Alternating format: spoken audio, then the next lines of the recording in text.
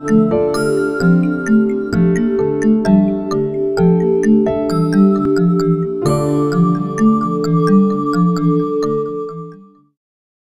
afternoon, everybody. Welcome back in another beautiful lesson as a part of our continuity of presenting grammar to you in more beautiful and entertaining way.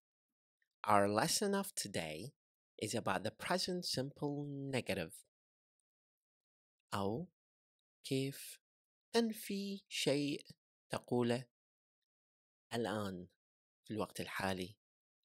تحدثنا في الدرس السابق على أنه الشخص اللي يتحدث باللغة الإنجليزية عنده 3 أبعاد زمنية أساسية رئيسية اللي هي الماضي، المضارع، مستقبل. فضمن المضارع تحدثنا عن كيفية تركيب الجملة باستخدام الفاعل والفعل والتكملة. اليوم today راح نتحدث على كيفية نفي شيء في المضارع أو في الوقت الحالي. أنا آكل، أنا لا آكل. A beautiful lesson and to the beginners in English. To make a negative sentence, we can use the verb be in the present simple and add not after the verb. For other verbs, the auxiliary do not or does not is used. For example, negatives with the verb be, as an example, I'm a farmer. I am not a doctor. I'm not a farmer. I'm not a doctor. The verb takes the same form in positive and negative sentences. The only difference is adding not. How do we do it? Well, we can simply say, I'm a doctor. I'm not a doctor. She's not a doctor. We're not doctors.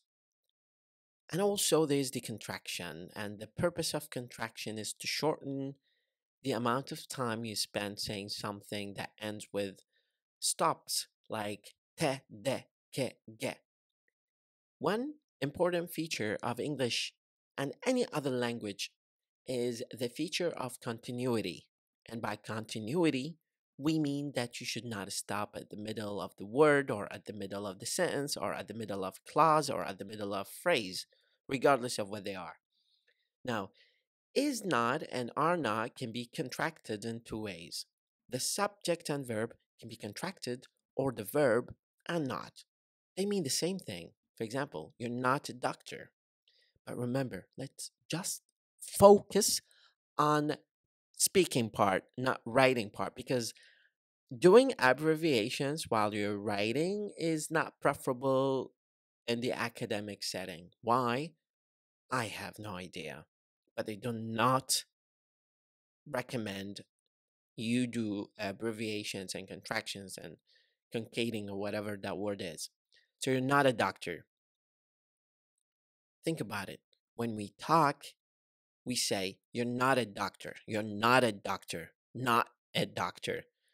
You're not a doctor is used frequently when there is hypersensitive topic that you need to emphasize. You're a doctor. You're a rent doctor. So the flow of speech can give the person an idea of whether that sentence is positive or negative. Let's have further examples here. I'm not a doctor, so I'm not a doctor. We should not say I'm not a doctor or I'm not a teacher. He's not a farmer. He isn't a farmer. They're not American. They aren't American.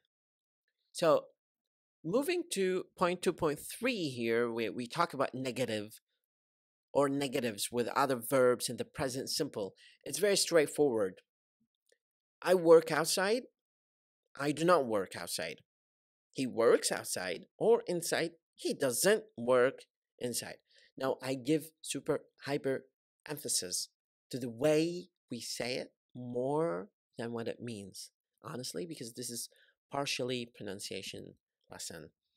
A lot of people actually say, he works inside, or he does not, or he doesn't. And to me, this doesn't seem like close to native speakers' way of saying it. How to form the negative here, which is the opposite of positive? We can just simply say, I or you or we or they do not work outside. He or she or it, in very rare cases, does not work outside.